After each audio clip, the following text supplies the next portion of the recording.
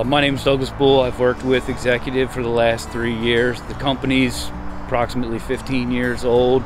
It is a full-service tree care company in the Delaware County, Chester County, Montgomery County areas. Our arborists are certified through the ISA, which is the International Society of Arboriculture.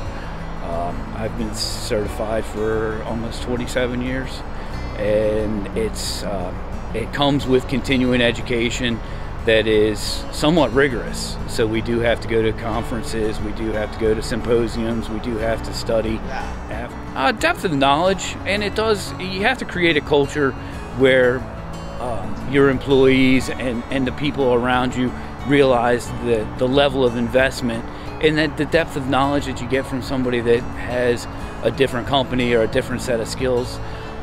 It pays dividends. Not all tree companies do this. Should they do it?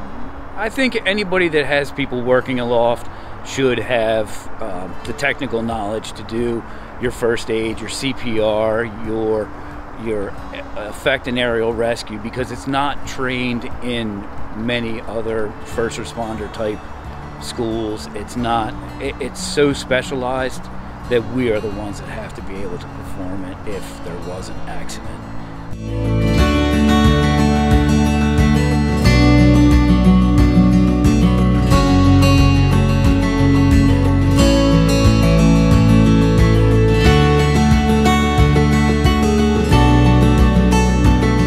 Single rope technique for accessing a tree has been around for a long time. Just to get it, just choking a bowling up to the top of the tree to go up in the tree is just the first step. Because the big thing is to save your energy. Keep talking to their victims. They are hearing you. Subconsciously, they could be hearing you. You could be mentioning like, hey, if they have their kid, bring up their kid's name. Like, hey, so-and-so's he's like ready to play baseball with you, or like, anything to try to trigger some type of mental spark could bring them back for a second.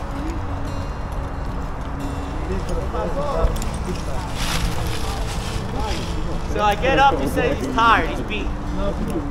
He could have muscle cramps or whatever. But when I'm up here, don't touch him yet. So hopefully by the time you're in the tree, EMTs are here. When EMTs are here, clearly state who you are.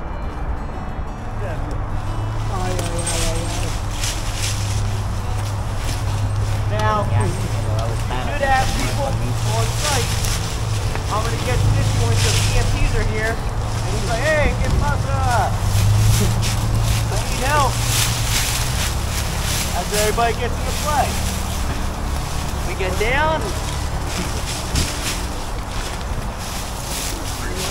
And you bring them over. And now you're down. Jake Riggs Tree Service. I'm from Bryn Mawr. They've asked me out to help them out with an aerial rescue training, go over some techniques and some type of, I guess, how you should perform an aerial rescue on a job site if it were ever to happen. I performed enough practice scenarios for aerial rescue and done enough first aid training where I feel confident to give my perspective and my knowledge on how you should do it to any novice climber. But there is no expertise or standard for our industry for aerial rescue. Not for aerial rescue. You can do some type of sprat at height rescue, which is not in our industry yet. I believe OSHA and ANSI are creating a platform later this fall to discuss that, but there is no type of classes, expertise. You can just only go off of any type of climber with experience that can give you any type of info.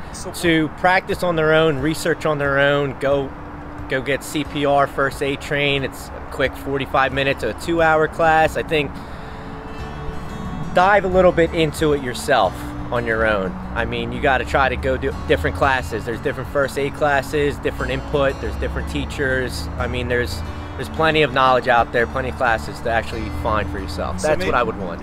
I'm third generation, so I grew up with a tree. My grandfather had a business since the 1940s. Then I've been climbing since I was 13 years old in summer breaks, spring breaks, winter breaks. So I'm 33 this summer, so I'll have 20 years of actually being within a canopy for summers. And I'm fresh out of high school. I've done this since I was 18 years old.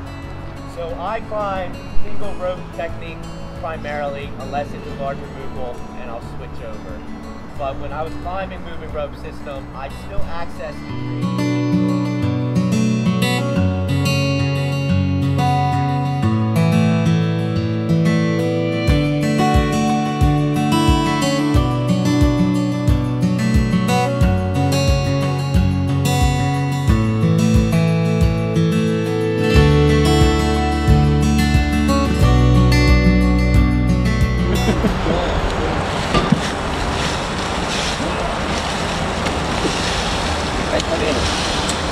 Lift your leg. There you go.